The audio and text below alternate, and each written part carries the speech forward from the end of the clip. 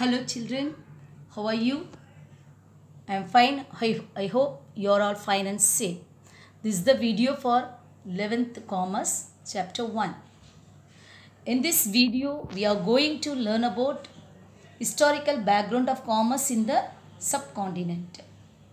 In this lesson, we are gain knowledge about the historical background of commerce in the subcontinent, hindrances of commerce and trade, and the features of barter system. Okay, next introduction. Commerce has been in practice since time immemorial. அதாவது நமது நினைவுக்கு எட்டாத காலம் தொட்டே வாணிபம் அப்படின்றது நடைமுறையில் இருக்குது. நீங்கள் வந்து ஹிஸ்ட்ரியில் படிச்சிருப்பீங்க இல்லையா, barter system. What is that barter system? Exchange of goods for goods before invention of money. பணம் கண்டுபிடிக்கிறதுக்கு முன்னாடி ஒரு பொருளை இன்னொரு பொருளை பரிமாற்றம் பண்ணது தான் என்னன்னு சொல்லுவாங்க, barter system. After the invention of money, barter economic took the dimension of monetary economy, where the money was used as the medium of exchange. மணி கண்டுபிடிச்சதுக்கப்புறம் அதுக்கப்புறம் ட்ரேட் என்னாச்சு, டெவலப் ஆச்சு. Next we are going to learn what is mean by vaniham.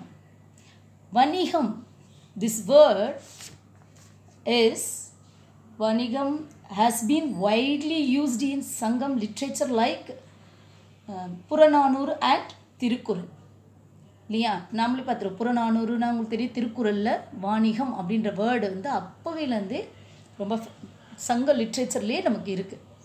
The earliest trading population of India was Indus Valley people. They used word trade. Trade means வியாபாரம் அப்படின்ற வார்த்தையை அவங்க Indus Valley people use பண்ணியிருக்காங்க. So the word வாணியம் or வாணிபம் would have had a Dravidan origin. Okay, அதே மாதிரி வந்து நம்ம earlier சங்கம் பீரியடில் earlier age people gold, oil, cloth இதெல்லாம் வந்து வியாபாரம் பண்ணாங்க அப்படின்றதுக்கான சான்றுகள் நிறைய வந்து நமக்கு கிடைச்சிருக்கு.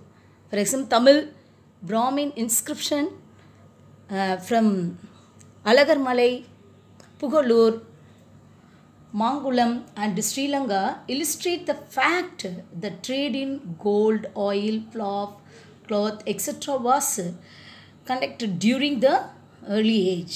So the trade in Sangam period was both internal and external, but it was conducted by means of barter. இந்த barter system மூலமா அவங்க என்ன செய்திருக்காங்க, அப்போவே நிறைய வியாபாரம்லாம் செய்திருக்காங்க. அதுக்கான சான்றுகளும் நமக்கு இருக்குது. நெக்ஸ்ட் நம்ம பார்க்க போகிறது trade and traders in the Pandya dynasty. Okay, பாண்டியர் காலத்தில் பார்த்தீங்கன்னா அங்காடி அப்படின்ற வேர்டு அவங்க யூஸ் பண்ணாங்க. அங்காடி means the place where the goods where sold was called அங்காடி. The place where the goods where sold was called அங்காடி. எந்த இடத்துல பொருளை விற்கிறாங்களோ அதுக்கு பேர் தான் என்னது, அங்காடி. அதுலேயே வந்து 2 டைப்ஸ் ஆஃப் அங்காடி இருந்தது, நாலங்காடி, ஆலங்காடி. இந்த டே மார்க்கெட்டை என்னென்னு சொல்லுவாங்க, நாலங்காடி. நைட் மார்க்கெட்டை வந்து ஆலங்காடின்னு பாண்டியன் டைனசிட்டியில் இருந்தது. நெக்ஸ்ட் நம்ம பார்க்க போகுது கோஸ்டல் ட்ரேட் இன் ஏன்ஷியன் தமிழ்நாடு. அதாவது கடற்கரையோர பகுதிகளில் அவங்களுடைய வியாபாரம் எப்படி இருந்துச்சு பாண்டியன். பிக் சிட்டி லைக் பூம்புகாரை பற்றி உங்களுக்கு தெரியும். பூம்புகார்லேயே பார்த்தீங்கன்னா 2 பிளேசஸ் இருந்தது. அதாவது மறுஊரப்பாக்கம், அது வந்து இன்லேண்ட் டவுன். அடுத்து வந்து பட்டினப்பாக்கம், இது வந்து கோஸ்டல் டவுன் அப்படின்னு இருந்தது. இங்கே தான் வந்து மார்க்கெட் அண்ட் பஜார்ஸ்லாம் ரொம்ப அதிகமாக இருந்துச்சு, நிறைய ட்ரேடர் வந்து போன இடம் அப்படின்னு சொல்லுவாங்க. அதே மாதிரி பாண்டியன் பீரியடில் வந்து போர்ட்ஸ் டவுன் வந்து நிறைய டெவலப் பண்ணியிருந்தாங்க பாண்டியன் அந்த அவங்களுடைய ஆட்சி காலத்தில் அப்படின்னு சொல்லுவாங்க. ஓகே, ஏன்ஷியன் தமிழ் சங்கத்தில் அந்த போர்ட் டெவலப்ட் பை பாண்டியன் கிங்டமில் எதெல்லாம் பார்த்தீங்கன்னா Port town like Tundi, Kurkai, Buhar and Musri were always seen as busy market with import and export. Okay, import exportla and the portla da pannirukanga. And coastal region people engaged in the coastal trade and developed their intercontinental trade contact. Okay, intercontinental trade contact எல்லாம் develop பண்ணியிருந்தாங்க. எப்படின்னா boats like the domestic tradeக்கு வந்து they use the boats like படகு, திமில், தோணி, ஆம்பு, ஓடம்புனை இதெல்லாம் use பண்ணியிருந்தாங்க. And then foreign ட்ரேடுக்கு வந்து அவங்க use பண்ணது கிராசிங் த ஓஷனை கிராஸ் பண்ணுறதுக்கு அவங்க யூஸ் பண்ணது அப்படின்னு பார்த்தீங்கன்னா கலம், மரக்கலம், வங்கம், நாவி இது போன்றதெல்லாம் அவங்க என்ன செய்திருந்தாங்க யூஸ் பண்ணாங்க for crossing the ocean for foreign trade. So இந்த மாதிரி கோஸ்டல் ட்ரேட் இன் ஏன்ஷியன் தமிழ்நாட்டில் இருந்துச்சு. Next commerce and trade in north India. North இந்தியாவில் எப்படி காமர்ஸ் இருந்துச்சு அப்படின்னு பார்த்தீங்கன்னா ஃபஸ்ட்டு சுல்தான் பால்பன் அப்படின்றவர் வந்து இந்த ட்ரேடருக்கு ஃபாரஸ்ட்டில் ஒன் மார்க்கெட்லேருந்து இன்னொரு மார்க்கெட்டுக்கு போகிறதுக்கு ஃபாரஸ்ட் வழியில் அவங்க போக வேண்டியது இருந்தது. அதுக்கு அவர் என்ன செய்தார், ஒரு வழியை ஏற்படுத்தி கொடுத்தார். ஓகே, அதை பால்பன் was the first Sultan who பேவ் the way in the dense forest means அடர்ந்த காடு and helped trader to move from one marketplace to others. Okay, அதே மாதிரி important trade centers were Delhi, Mumbai, Ahmedabad, Zonargun, Jaunpur, Lahore இதெல்லாம் வந்து important trade center இருந்துச்சு. And then Indian handicrafts commanded a good foreign market. அது மாதிரி Indians வந்து import export ரெண்டுமே பண்ணியிருக்காங்க ஃபார் வேரியஸ் கண்ட்ரி. இம்போர்ட் பண்ணதுன்னு பார்த்திங்கன்னா hours, dry fruits, precious stone, glassware, ரா சில்க், கோரல்ஸ் எக்ஸெட்ரா. எங்கெங்கன்னு பார்த்திங்கன்னா Arabia, Europe, west Asia and சைனாக்கு. அதே மாதிரி இந்தியன் ப்ராடக்ட் வேர் எக்ஸ்போர்ட்டட்னா என்னது, ஏற்றுமதியை செய்திருக்காங்க. Exported to east Africa, Malaya, China and for east. Okay, இந்தளவு import export எல்லாம் அந்த காலத்திலே இருந்துச்சு. இதெல்லாம் வந்து நம்ம ஹிஸ்டாரிக்கல் இந்த சப்காண்டினோட எப்படி நம்முடைய வர்த்தகம் இருந்துச்சு, ட்ரேடு இருந்துச்சு அப்படின்றத நம்ம தெரிஞ்சுக்கிட்டோம். நெக்ஸ்ட் நம்ம பார்க்க போகிறது பார்ட்டர் சிஸ்டம். இந்த பார்ட்டர் சிஸ்டத்தில் அது உங்களுக்கு ஆல்ரெடி நீங்கள் ஹிஸ்ட்ரியில் படிச்சுப்பீங்க. இந்த பிக்சர் கூட பார்த்தீங்கன்னா உங்களுக்கு புரியும்.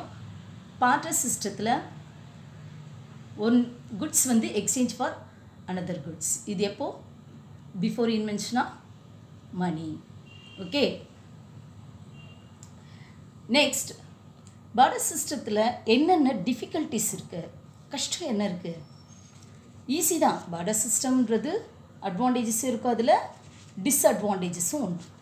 ஸோ அப்போ அந்த பார்ட்டர் சிஸ்டத்தில் என்னென்ன டிஸ்அட்வான்டேஜஸ்லாம் இருக்குது அப்படின்னு பார்த்தீங்கன்னா, first lack of coincidence of wants. Coincidence of wants. Unless two persons who have surplus have the demand for the goods passed by each other, barter could not materialize. If the coincidence of want does not exist, barter cannot take place. அதாவது எனக்கு தேவைப்படுற பொருள் அவங்கிட்ட இருக்கணும், அவனுக்கு தேவைப்படுற பொருள் இன்னொருத்தர் தேவைப்படுற பொருள் என்கிட்ட இருந்தால் அப்போ தான் பார்ட்டர் சிஸ்டம் பாசிபிள். ஓகே, இப்போ ஏ கிட்ட ஃபிஷ் இருக்குது, பி கிட்ட மீட் இருக்குன்னா ஏ கிட்ட இருக்கிற ஃபிஷ்ஷு பிக்கு தேவைப்படணும், பி கிட்ட இருக்கிற மீட்டு ஏக்கு தேவைப்படணும்.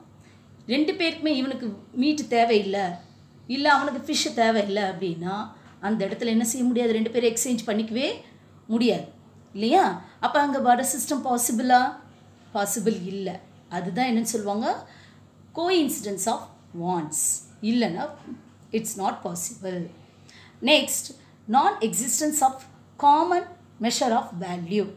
A barter system could not determine the value of commodities to be exchanged as they lacked commonly acceptable measure to evaluate each and every commodities. இப்போ மணியை வச்சு நம்ம வேல்யூ பண்ணுறோம். இப்போ ஃபிஷ்ஷு மீட் இருக்குன்னா ரெண்டுமே ஒரே மாதிரி வேல்யூ பண்ண முடியுமா? ஒன்று வந்து என்ன இருக்கலாம், அதோட வேல்யூ அதிகமாக இருக்கலாம், இன்னொன்று என்ன இருக்கலாம், கொஞ்சம் வேல்யூ கம்மியாக கூட இருக்கலாம். அப்போ எப்படி அவங்க எக்ஸ்சேஞ்ச் பண்ணிக்க முடியும்? இப்போ 1 கிலோ தக்காளிக்கும் 1 கிலோ வெங்காயத்தை எக்ஸ்சேஞ்ச் பண்ணும்போது ரெண்டுமே என்ன ஆகும், நமக்கு மணி வேல்யூ வச்சு பார்க்கும்போது டிஃபர் ஆகும் இல்லையா? அப்போ அந்த இடத்துல மெஷர் பண்ணுறது எப்படி ரொம்ப கஷ்டமாயிடுது. ஸோ அதான் என்ன செய்யுது, lack of commonly acceptable measures to evaluate each and every commodities. ரொம்ப கஷ்டம். அடுத்து பார்த்தீங்கன்னா third one, lack of direct contact between the producer and consumer. It was not possible for buyer and seller to meet face to face இல்லையா, for exchanging the commodities. பொருளை மாற்றும் போது கண்டிப்பாக பையரும் செல்லரும் செய்யணும், டைரெக்டாக மீட் பண்ணாதான் barter system is possible. டைரெக்டாக meet பண்ணலன்னு வச்சுக்கோங்க, அப்போ border system is not possible, பண்ண முடியாது. இது ஒரு டிஃபிகல்ட். அடுத்து பார்த்தீங்கன்னா lack of surplus stock. In the pier and seller to not have surplus, then no border was possible. ரெண்டு பேர்கிட்டமே என்ன இருக்கணும், சர்ப்ளஸ் ஆன ஸ்டாக் இருந்தால் மட்டும்தான். இப்போ எங்கிட்ட சர்ப்ளஸாக ஆனியனோ அல்லது இன்னொருத்தர்கிட்ட சர்ப்ளஸாக டொமேட்டோவோ இருந்தால் மட்டும்தான் என்ன செய்ய முடியும், எக்ஸ்சேஞ்ச் பண்ணிக்க முடியும். சர்ப்ளஸே இல்லைன்னா எக்ஸ்சேஞ்ச் பண்ண முடியுமா? It's not possible. Okay, these are all the கான்ஸ்ட்ரைன்ஸ் in barter system. கான்ஸ்ட்ரைன்ஸ் means டிஃபிகல்ட்டிஸ்னு சொல்லலாம், டிஸ்அட்வான்டேஜஸ்னு சொல்லலாம். Okay children, next we are going to learn hindrances of commerce. Okay, hindrances means the problem or obstacles in trade.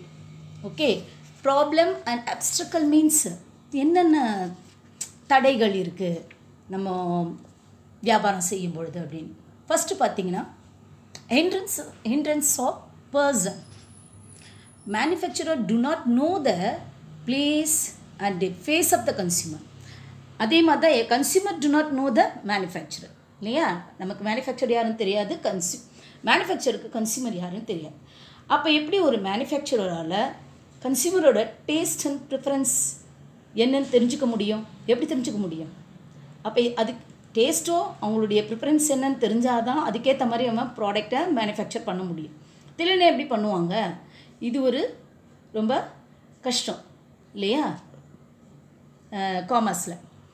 இந்த கஷ்டத்தை யார் remove பண்ணுறது? Who remove this hindrance? The middleman like a wholesaler, agent and retailer establish the link between the producer and consumer. Retailer ஹோல்சேலர்லாம் இருக்காங்க இல்லையா, அவங்க என்ன பண்ணுறாங்க, ப்ரொடியூசருக்கும் மேனுஃபேக்சர்ட்டேருந்து வாங்கி கன்சியூமருக்கு சேல்ஸ் பண்ணுறாங்க. அவங்க தான் லிங்கை. So they establish the link between the producer and consumer. Okay, next hindrance of place. Production take place in one center and consumer are spread throughout the world. இல்லையா, ப்ரொடக்ஷன் நடக்கிறது ஒரு இடத்துல, ஆனால் அதற்கான கன்சியூமர் எங்கே இருக்கான், வேர்ல்டு ஃபுல்லாக இருக்காங்க. அப்போ அவங்க எல்லாத்துக்குமே எப்படி கொண்டு போய் சேர்க்கறது? மேனுஃபேக்சரர் எல்லா இடத்துக்கும் கொண்டு போய் சேர்க்க முடியுமா? எடுத்துகிட்டு போகிறது எப்படி? That hindrance is a main hindrance இல்லையா?